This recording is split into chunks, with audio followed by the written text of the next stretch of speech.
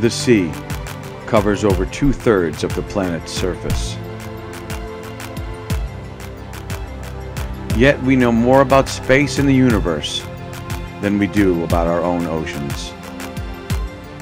Between the states of Connecticut and New York is the Long Island Sound, a naturally protected channel into New York City used for over hundreds of years.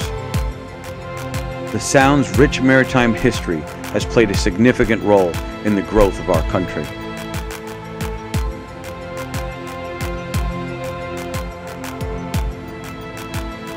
Join us as we explore its unsung residents and its forgotten history.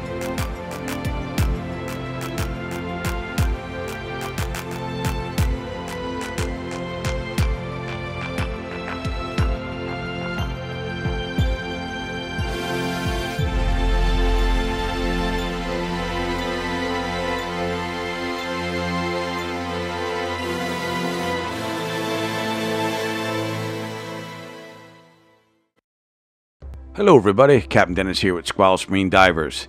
Today we're going on a little recovery job. We're going to recover some oyster cages. We got a phone call that somebody had lost some big giant oyster cages. I guess it was in a high traffic area during the fireworks and stuff in July, and they got cut loose. And these are big giant like 4 feet by 4 feet squared, give or take, pretty big giant cages. And what they do is they seed oysters. You get them started, and then they put them in these cages to let them get bigger, and then when they're all big, they basically bring them in. That's my understanding, but I'm no oysterologist. So we're gonna go down here and do some looking. We've already scanned with our structure scan, so we know we're in the vicinity. There's a whole bunch of them out here, but today we're only looking for 2. So first thing we're gonna do is we're gonna run our line out. There's a line, can't see it, we didn't film it, but you get the gist. So we're going to go out in about 100 feet and then start making some turns. And we're going to let the line on the reel do the work. Basically, whatever we get tangled up on, we'll find out on our rolling back in. So here you can see the reel. And here you can see what we got caught up on. And this is one of the big cages. These are pretty heavy duty. And you can see the line is kind of just blowing in the breeze. I guess there's all kinds of oysters inside.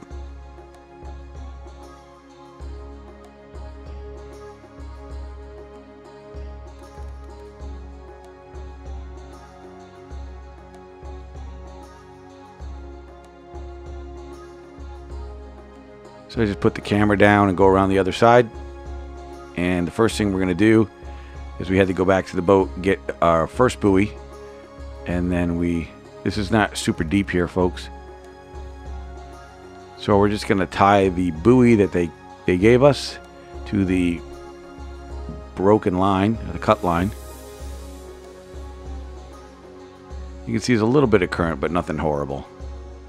And don't be like me. If you're ever going to do a job, even if it's shallow water and it's nice viz and all that good stuff, wear gloves. Please wear gloves, because there's a lot of shells and they cut easily. So just that's food for thought. That's my little pro tip for the day. So we're going to tie this off, make sure it's secure. And it's secure. So now we're going to run the reel out again and see what we get tangled up on. Go out a little bit more. And we got something.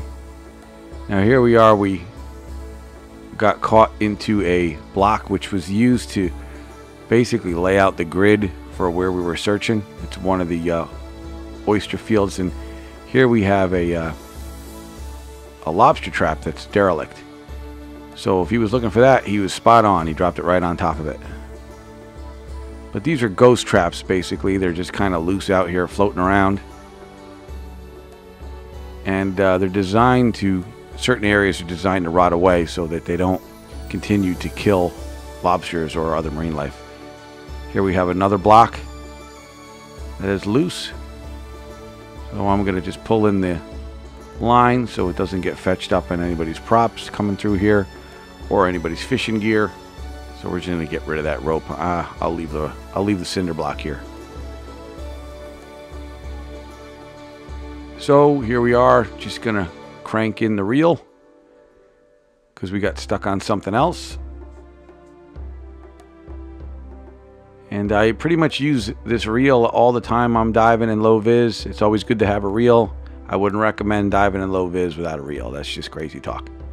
And we found our second cage.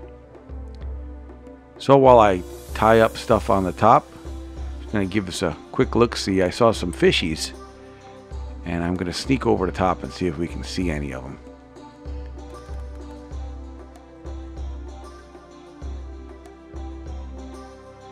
Now we've got some clam chum. We're going to put that out and do what I like to call leave the camera behind. They don't like the big bald-headed guy making all kinds of noise. So we're going to leave the camera here and see what we can see. So I'm up top, and I'm going to be working on putting the buoy back on like we did the last one, and we'll see who pops up. You can already see there's some guys on the left-hand side that are hanging out underneath the cage. And now we wait.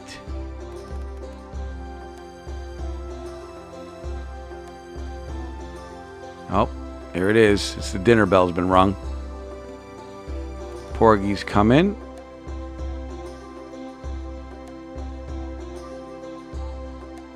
A whole bunch of them come in. I'm just gonna readjust.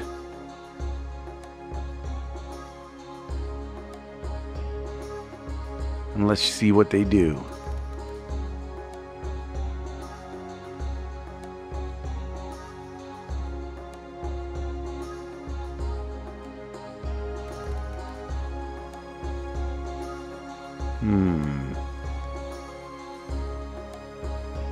Here they come. Like piranhas. I think that's a baby sea bass on the left. And there's a bunch of rabid porgies. Very aggressive, very dangerous.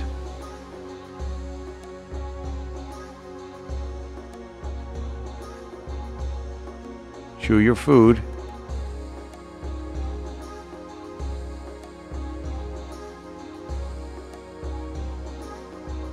I guess the secret's out. This is the free food of the day.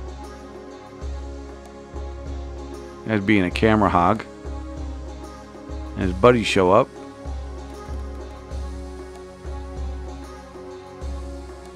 I don't know what that guy on the left's doing. There's me, way on the other side, sneaking in. Trying to give him a wide berth. And then everybody goes crazy. Food fight. Now the spider crab's got to come in and just break up the whole thing. And it's all a mess. When spider crab shows up, party's over. Well, that's pretty much it for this dive. We're going to head back up to the boat, tie off the second buoy, and let the guy know that we're all set. He can come and haul these cages. So we hope you enjoyed today's dive. We look forward to diving with you again. This is our 118th dive. So be sure to check out the rest of them at squalusmarine.com. And until next time, I'm Captain Dennis.